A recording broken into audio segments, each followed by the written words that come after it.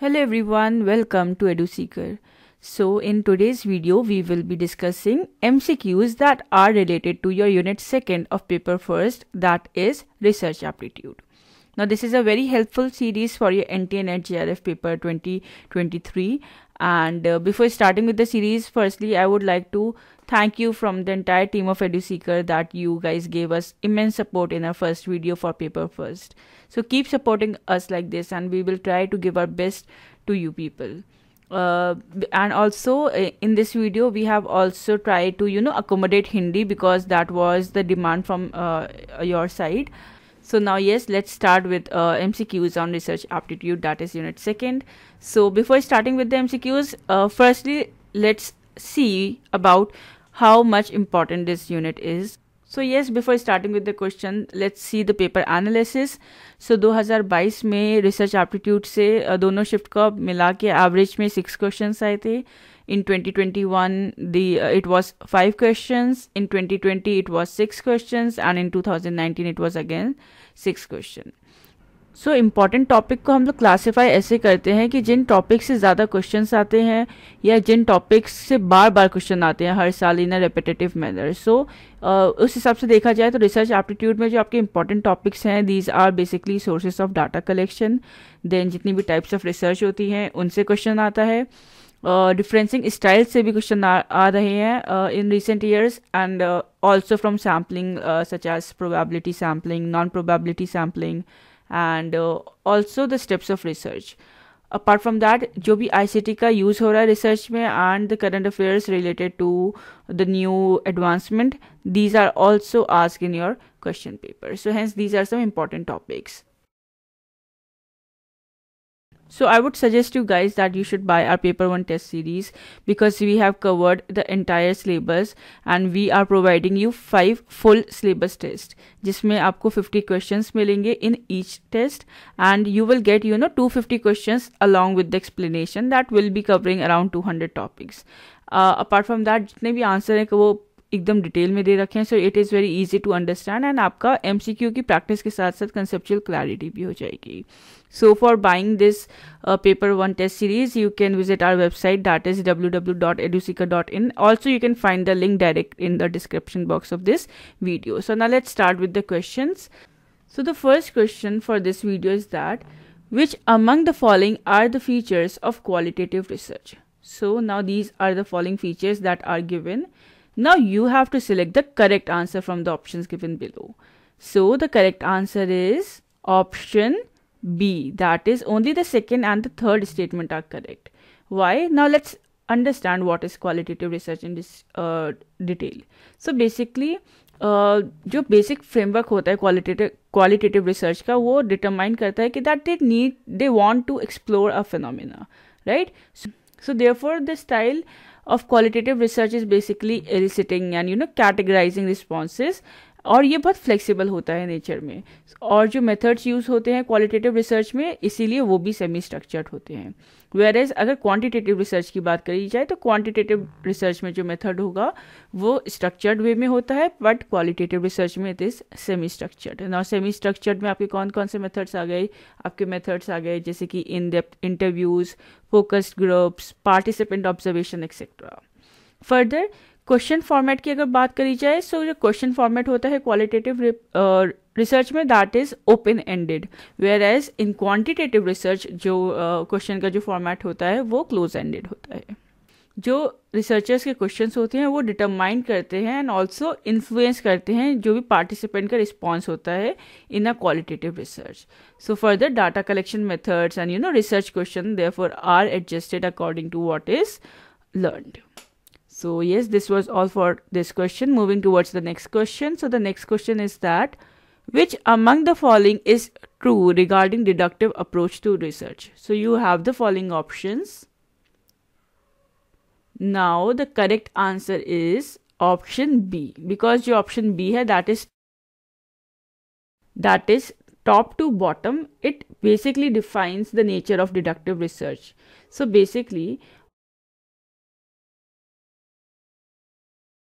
Deductive approach to research होती क्या है? देखिए डिडक्टिव अप्रोच जो होती है टुवर्ड्स रिसर्च वो फॉलो करती है quantitative research design. So therefore जो पहला ऑप्शन है वो गलत हो जाता है, because it does not follow qualitative research design. जो डिडक्टिव अप्रोच होती है वो क्वांटिटेटिव रिसर्च डिज़ाइन को फॉलो करती है, या फिर आप कह सकते हैं क्वांटिटेटिव रिसर्च स्ट्रैटेजी को फॉलो करती है. वेयर एज जो इंडक्टिव अप्रोच होती है वो क्वालिटेटिव रिसर्च डिज़ाइन को फॉलो करती है. फर्दर इसका जो प्रोसेस होता है of direction that is from top to bottom, and deductive approach के इसीलिए जनरल टू पर्टिकुलर भी बोला जाता है. अपार्ट फ्रॉम दैट जो टाइप होते हैं क्वेश्चंस के, इसमें जो यूज़ होते हैं डिडक्टिव अप्रोच में वो पहले से ही डिफाइंड होते हैं, प्री स्पेसिफाइड होते हैं, और ये जो क्वेश्चंस होते हैं वो आउटकम ओरिएंटेड होते हैं, प्रोसेस ओरिएंटेड नहीं होते. प्रोसेस ओरिएंटेड किस में होते हैं? प्रोसेस ओरिएंटेड होते हैं इंडक्टिव अप्रोच में. इंडक्टिव अप्रोच आपकी क्या होती है? पर्टिकुलर टू जनरल होती है, and it is also known as bottom to top, right? So this was all for deductive approach in this question. So moving towards the next question. The next question is, a research problem is feasible only when which of the following? So you have the following options and आपको बताना कि आपकी research problem feasible इनमें से किस criteria में है. So you have the following options and the correct answer for this question is option D, which is all of the above. Why? See, a research problem एक research problem तभी feasible होती है जब उसकी utility हो, उसको आप use कर सकें, उसमें और फाइंडिंग्स मिले और वो कुछ एक वैल्यू ऐड करे आपकी लाइफ में, right? So that is why a research problem is feasible only when it is firstly researchable, it has utility and relevance and is new and it adds something new to your knowledge. So that is why the correct answer is option D, which is all of the above. Moving towards the next question. So the next question is, which technique is generally followed when the population is finite? So if you know the amount of population कि आपकी ये precise population है, तो आप इसमें से कौन सी sampling के technique use करोगे from the given options? And the correct answer for this question is option C, which is systematic sampling technique. Why? Now let's understand. See, जो सिस्टमैटिक सैम्पलिंग टेक्निक होती है वो एक प्रोबेबिलिटी सैम्पलिंग मेथड होता है, जिसमें sample के जो मेंबर्स होते हैं, these are from a large population and they are selected according to a random starting point and they are fixed for a periodic interval.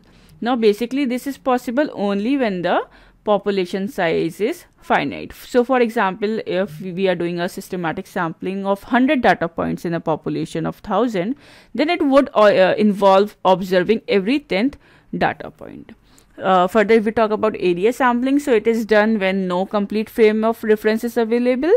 And if we talk about purpose of sampling, so it is basically judgmental in logically assuming that the sample has to be representative of the population. So hence the correct answer is option C. Moving towards the next question. So the next question is, which among the following best defines the nature of hypothesis? So you have the following options and in चारों options में से आपको basically ये बताना है कि nature of hypothesis को best कौन सा ऑप्शन डिफाइन करता है. Now you have the following options. So the correct answer for this question is option D, that is supposition. सी, एक हाइपोथेसिस होता क्या है? देखिए, एक हाइपोथेसिस होता है एक tentative statement, we can say the presumption or assumption. So basically a hypothesis is a supposition, or we can say the proposed explanation that is made on the part of the researcher on the basis of limited evidence as a starting point for their further investigation or further research studies, right? So hence the correct answer is option D. Moving towards the next question. So the next question is, which among the following involves hands-on practice? So you have the following options and the correct answer for this question is option A, which is workshop. Why? See, जो workshop होती है, it involves hand-on practice, or we can say hands-on experience, and it is sometimes referred to as laboratory work. Now it is basically designed to reinforce, practice, implement जो भी आपने actual concept या technique सीखी हैं that you have learned through preceding lectures या फिर demonstration process के दौरान. So hence the correct answer is option A, which is workshop. Moving towards the next question. So the next question is, reference serves the purpose of which among the following? So you have the following options, and the correct answer for this question is option A. So why do you basically use reference? See, reference का जो purpose होता है, that is that it serves the valuable purpose of lending authenticity to the given content. Now how authenticity is provided? It is provided because reference proves that जो भी आपने cite किया है idea, words या फिर research जो भी आपने दूसरे writers की use करी है, it supports जो भी आपका assertion है, and it claims in the work in the question, right? So hence the correct answer is option A, that is lending authenticity to the given content. Moving towards the next question. So the next question is, which among the following scheme aims to encourage social research in policy relevant areas? So you have the following options, and the correct answer is option D, that is impress. Now first of all, जब भी आपको schemes की questions आते हैं, अगर आपको schemes के full form पता है तो आप एक हद तक उनके आंसर भी करेक्टली मार्क कर सकते हो. So it's very important for you कि आपको सारे एब्रीविएशंस के फुल फॉर्म पता होने चाहिए, चाहे वो स्कीम्स हो या even in another unit that is in ICT. So schemes के भी आपको एक्रोनिम के फुल फॉर्म पता होने चाहिए. So if we talk about impress, so basically it stands for impactful policy research in social sciences.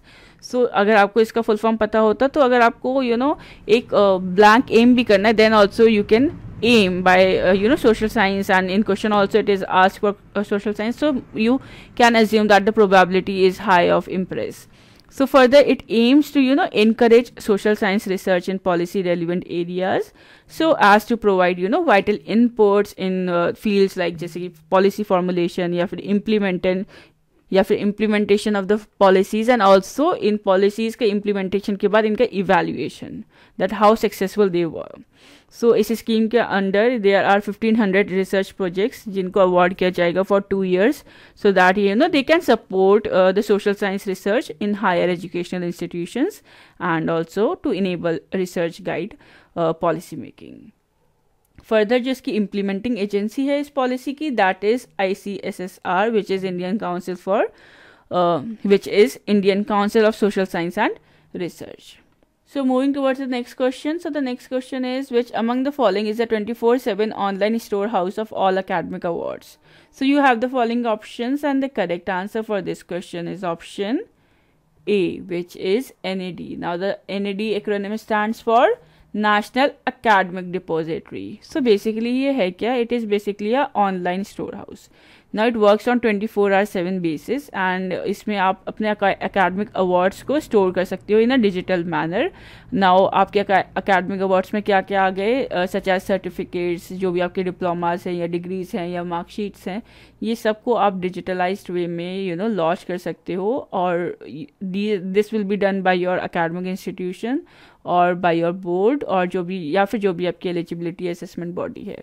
Now basically इससे क्या फ़ायदा है? इससे फ़ायदा ये है that it ensures easy access and also retrieval of an academic award, and it also validates या फिर guarantees कि जो भी आपकी authenticity है degrees की वो रहेगी, and also they are safely stored, and there will be less chances of you misplacing the documents. So hence the correct answer is option A. Moving towards the next question. So the next question is, what is the full form of APA style of referencing?